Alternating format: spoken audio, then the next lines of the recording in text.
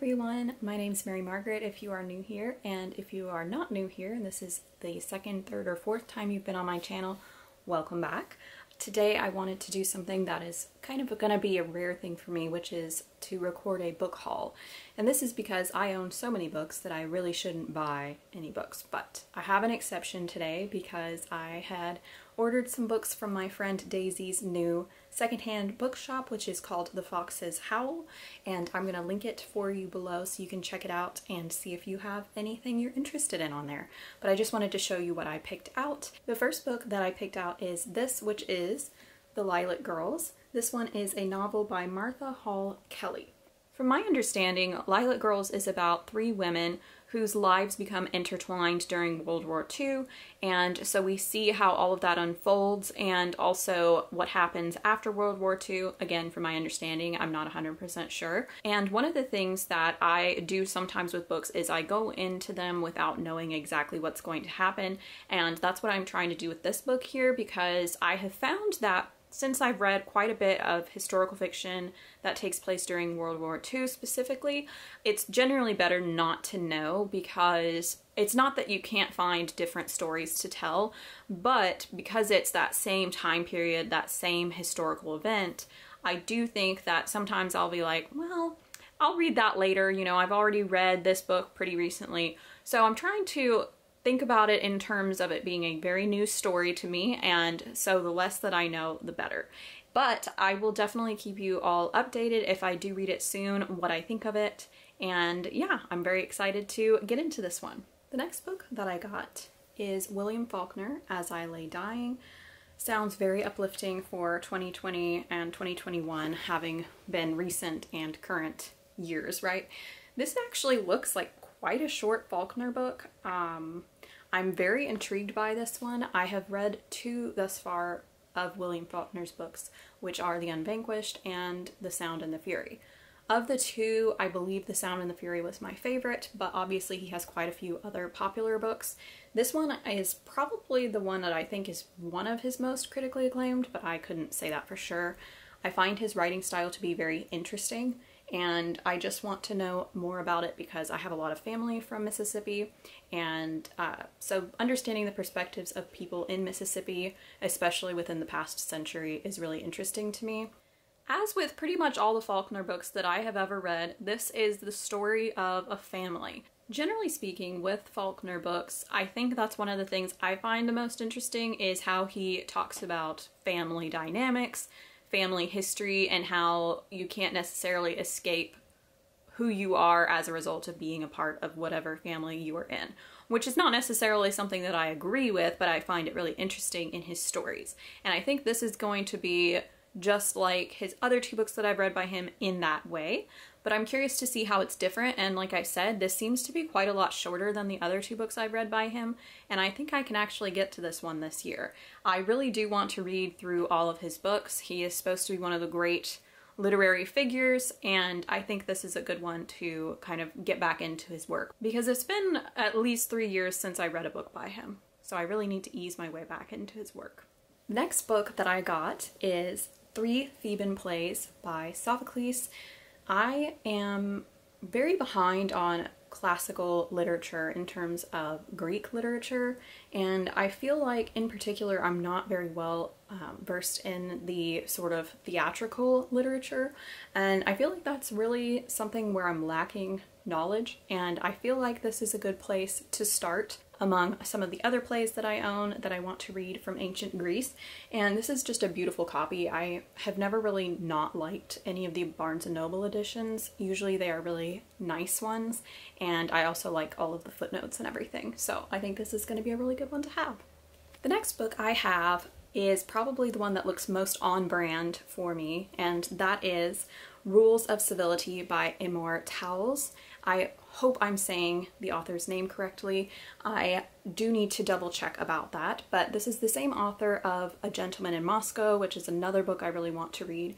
But if this doesn't scream Mary Margaret, I don't know what does. From my understanding, this book is about a young woman who meets a young man, And from this encounter, she is going to climb the ranks of society, and it kind of sounds to me like Vanity Fair almost.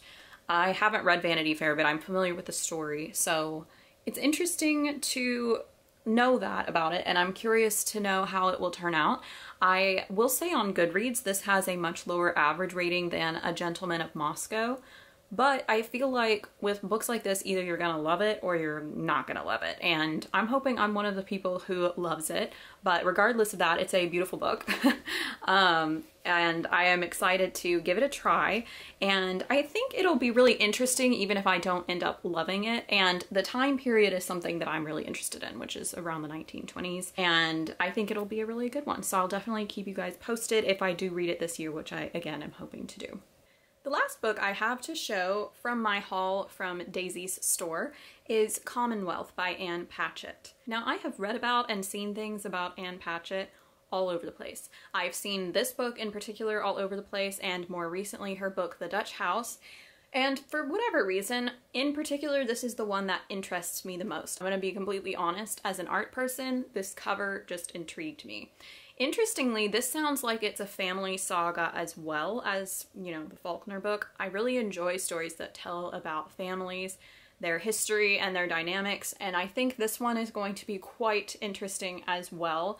Again, with this one, I read the synopsis for it, but honestly, it sounds so complicated that I just think I need to read the actual book in order to tell you more about what it is really about.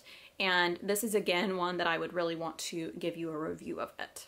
And that's everything that I got from Daisy's shop, The Fox's Howl, and again, I would really encourage you to check it out. I absolutely love everything that I got, and I am just thrilled. Like, if I didn't know that they were secondhand books, I would have assumed they were brand new. So I'm very pleased with them, and I'm not just saying that because Daisy is my friend, and I am just really excited about it. So that's all of these. Now, I do have a couple other books I wanted to show, and these are books that I got in December from my friend and from my sister and from my parents. The first book is from Kara from Wild Book Garden. I talk about her all the time. It's because she's amazing and she's one of my dear friends. And this is actually a really special book to both of us. It is called Blood, Water, Paint by Joy McCullough. This book is about the artist Artemisia Gentileschi, which I have a book about her. It used to be around here, but I rearranged my bookshelf, so I forgot I had moved it. But she is one of my favorite artists, and this particular book is actually a book in verse. You can see it, the format anyway. And it tells the story of Artemisia in her young adult years. And I loved this book. I read this a few years ago, and the reason it's so special to me is because I read it because Kara recommended it, and it was around the time I first met Kara on BookTube, and she's one of the main reasons I joined BookTube in the first place. So the fact she gave it to me for Christmas was just really special, and I love it. So thank you, Kara. The other book that I got from Kara is one that I am so excited to read, and that is Laura. This is by Vera Kaspari. Just wanted to double check that.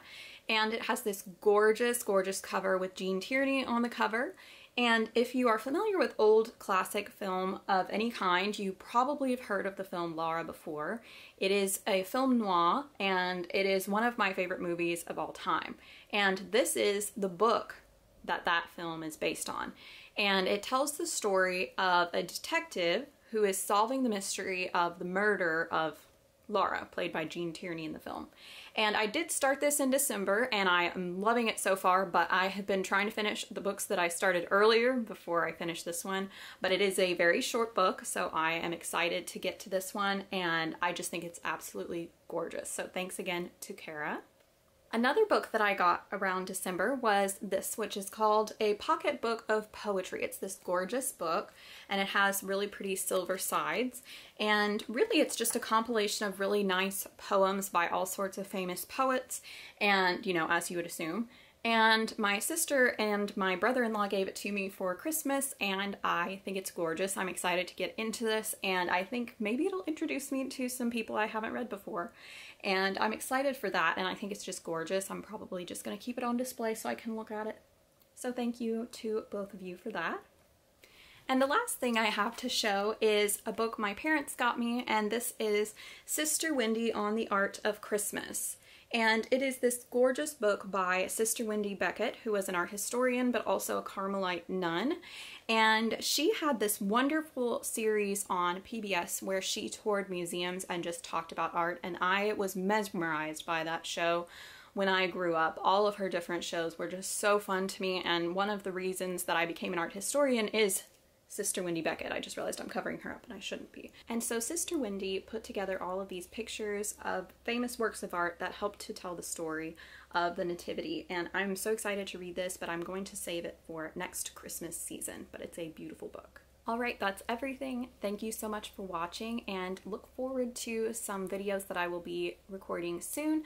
I have a review of Wives and Daughters that I'm going to be sharing soon, as well as an announcement about some read-alongs that I'm going to be hosting in the near future. So I look forward to talking to you about that, and I will talk to you all soon. Thanks so much for watching. Bye!